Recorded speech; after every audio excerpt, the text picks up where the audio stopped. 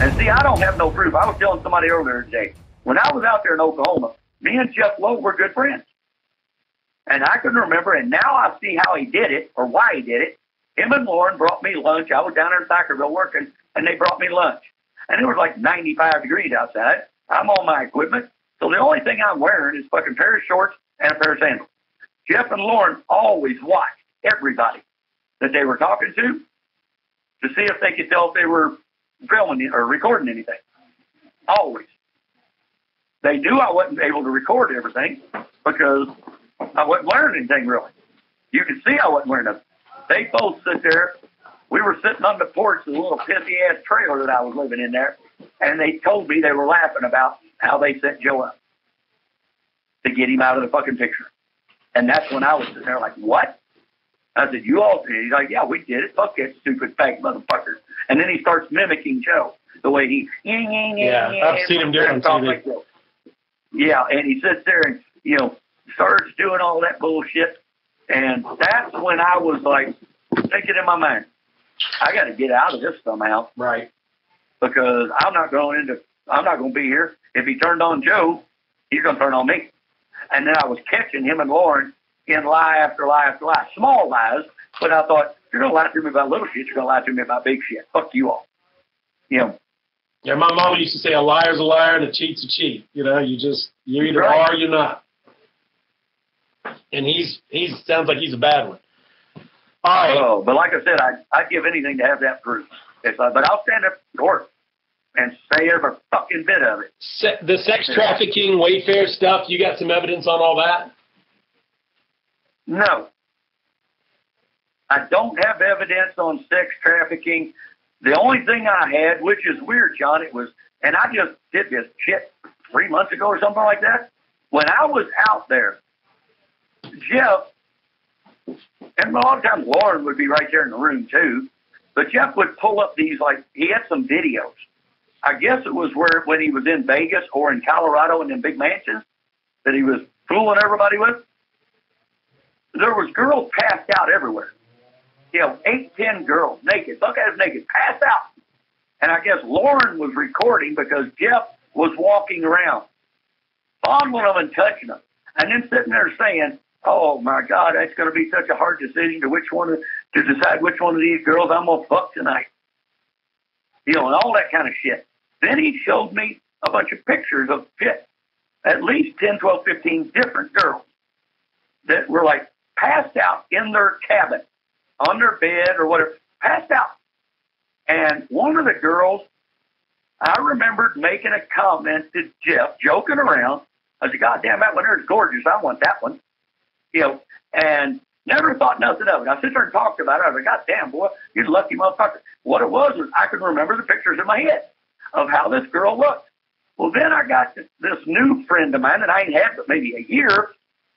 We're sitting there talking, and you probably know who Ashley Paige Webster or whatever her name is.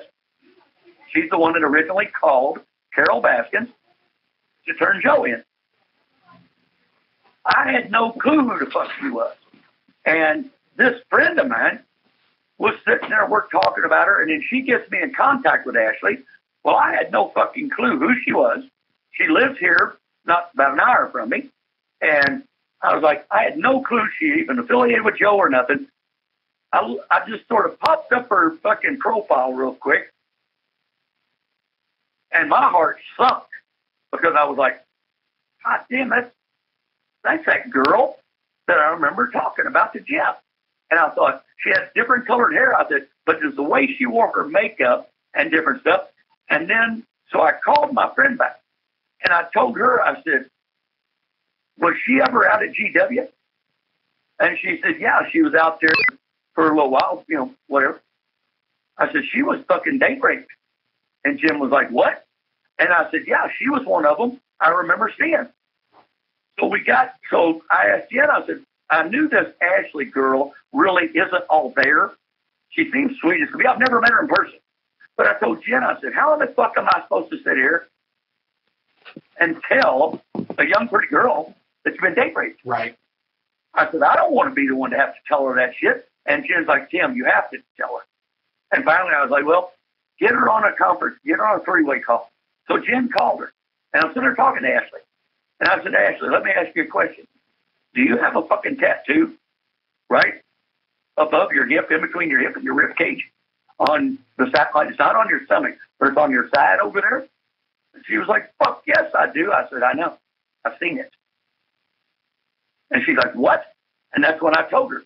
I said, I've seen a picture of you and Lauren laying in the bed. You were passed out. I've seen a picture of you and Jeff laying in the bed. You were passed out. I said, but the one I remember the most was you were passed out in the bed, and there was another girl passed out in the bed. And both of y'all had tattoos on your stomach area. And Jeff was laying in the middle of both of y'all, pointing at the tattoos.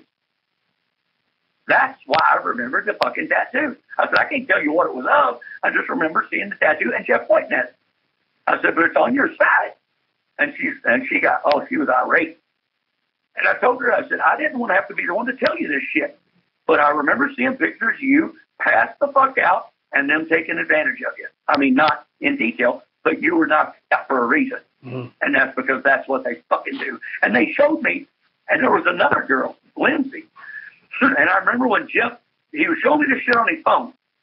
And all of a sudden when it popped up and one of the pictures of one of the girls who passed out was Lindsay, he went through real quick, like, oh shit. And I said, oh God, was that Lindsay? Oh, well, yeah, blah, blah. And he just kept scrolling through.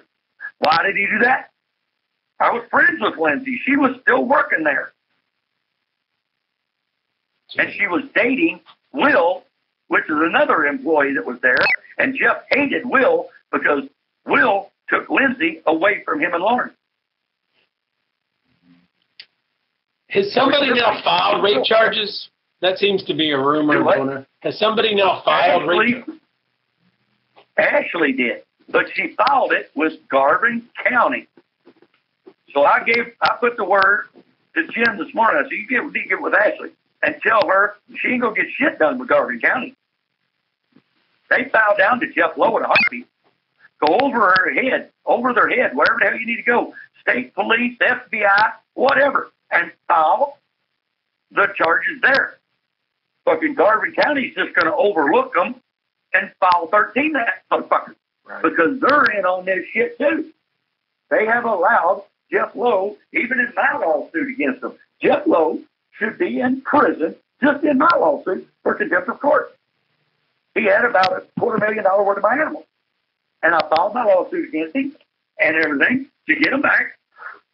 And he was under strict fucking court order to not remove any of my animals or whatever from Garvin County. And every one of them's gone. Now he's in Love County, but 90% of my animals are gone. He's done killed them or sold them.